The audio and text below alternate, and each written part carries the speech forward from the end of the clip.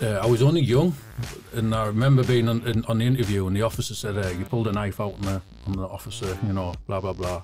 I said, "Yeah," and I wanted to kill him, but I was just trying to impress people, being an idiot, not realising how serious like it could sound. And the officers went, "You don't want to kill a police officer, do you?"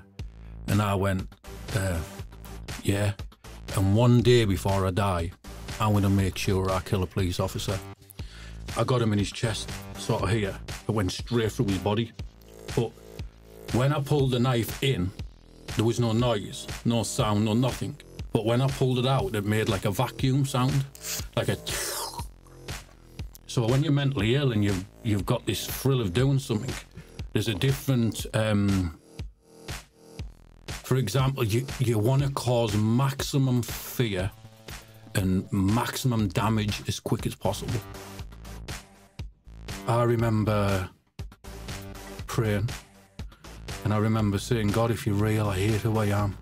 I hate who I become. Please, if you are real, show me something." And I stopped praying. And as we're talking, I start to feel this... Wait there, sorry.